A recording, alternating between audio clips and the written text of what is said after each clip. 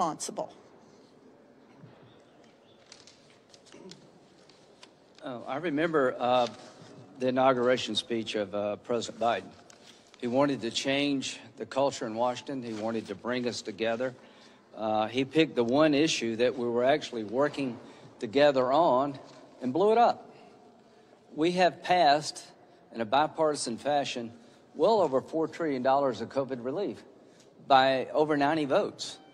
We had a Republican president, a Republican Senate and Democratic-controlled House, and we're able to spend $1.9 trillion in about 24 hours because we all saw the need. There are Republicans who are trying to sit down with the president to have a more tailored package. I'm for checks, but not for people who make $250,000. The minimum wage has got nothing to do with COVID. Zero to do with COVID. It's got everything to do with their liberal wish list. Everybody's got a story. I grew up in the back of the Sanitary Cafe in Central South Carolina. We lived in the back of the restaurant. We had a liquor store on one side, a restaurant bar on the other, and downstairs we had a pool room. And when I was old enough, I ran the pool room and I worked for food. So the bottom line is, I know what it's like for businesses to have to absorb increased cost. There's only so much you can pass on to the consumer.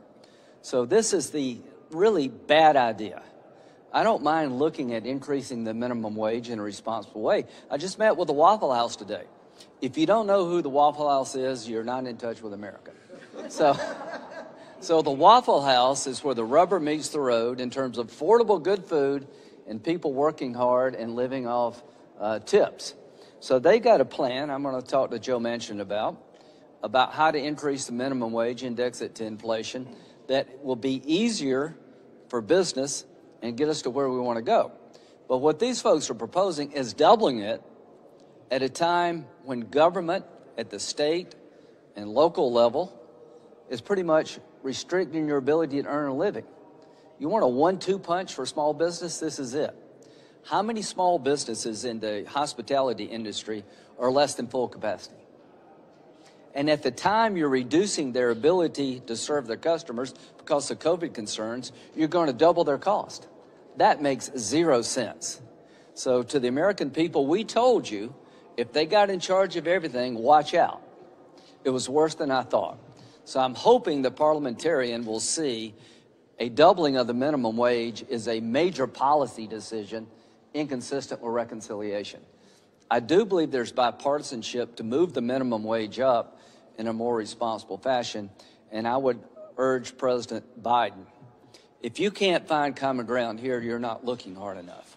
Because all of us have voted for very large sums of money to help the country get back on its feet with the COVID relief package. The bill, Mr. President, that you're pushing has got more to do with the liberal wish list than getting us back in business due to the COVID package and helping people with the vaccines. So all I can say is that this $1.9 trillion being jammed in a partisan fashion, doubling the minimum wage and a bunch of other stuff, is the furthest thing from unity I've seen. And what's so sad, this is the one area where we're all working well together, and now that has been destroyed. So I would urge President Biden to reconsider, sit down with Republicans, and find a better way forward. Good afternoon, everybody. 14,000 jobs. That's what raising the minimum wage to $15